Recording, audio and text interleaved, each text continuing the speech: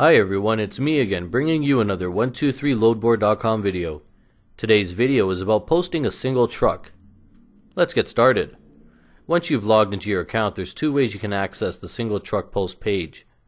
The first option is to click on the single truck post link located on your dashboard's carrier summary section.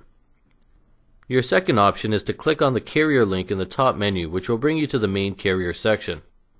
From there, you can click on the single truck post link located on the left menu. Once clicked, you will see the single truck post window open. The single posting form is split into 6 sections. We will go through each one right now. The first section is where you enter the origin point of your truck. In other words, the specific location where your truck is. For example, if you dropped off a load in Miami, Florida, and are ready to haul a load out of there, enter Miami, Florida in the origin point field. The radius is the mileage you are willing to drive around Miami to locate a matching load. 100 is a default value which you can always change. In our case, we are willing to drive 300 to get a load. The next section is where you enter the desired destination or destinations that you are willing to haul to. If you can haul anywhere, leave the field as is.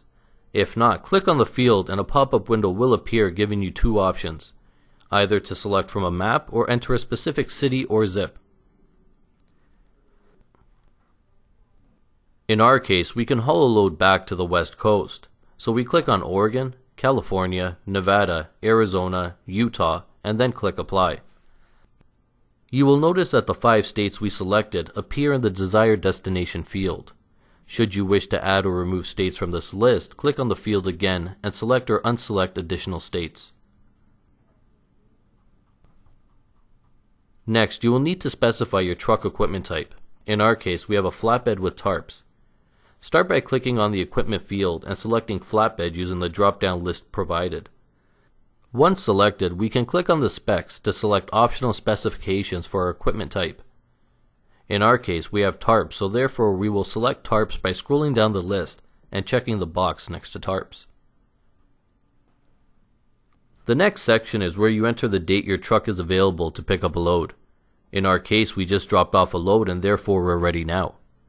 Let's select today's date on the calendar provided. You will notice that you can either type or select multiple dates by using your mouse. If you make a mistake, click on the date to unselect. Let's also go ahead and select the next 2 days just in case there's no loads matching our truck for today.